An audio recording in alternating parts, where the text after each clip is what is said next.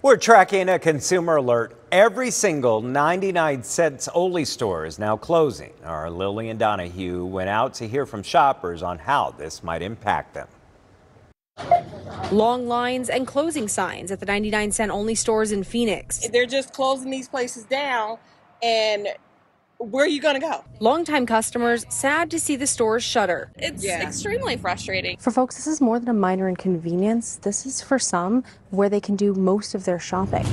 For necessities like food. The fresh food and hygiene products. With grocery prices 30% higher than a decade before, Billy Jo Kesso tells me she's worried about finding basics in her fixed budget. Because I'm on disability and this is the only place I could afford, and then I'm on other government programs. 99 cent only store CEO cited changing shopping habits after COVID and consistent pressure from inflation as reasons for shutting down. Nothing is actually even 99 cents anymore. Right. Like even the cards that used to be 50 cents or $1, even these are $2 now. The company isn't alone. Nearly 1,000 Family Dollars plan to close nationwide. Every place that you can get cheap things at, they're making it inaccessible. And Dollar Tree is increasing maximum prices up to $7. Every other place is raising their prices, and then people can't afford it. It's a sign of the times. Those times, economist and Professor Dennis Hoffman tells me, are bringing climbing supply costs, higher wages, and a shift to shopping online. It squeezes margins at stores like convenience stores,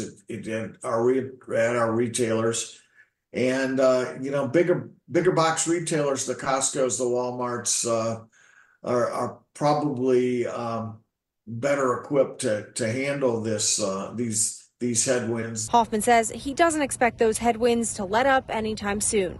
Reporting in Phoenix, Lillian Donahue, ABC 15 Arizona.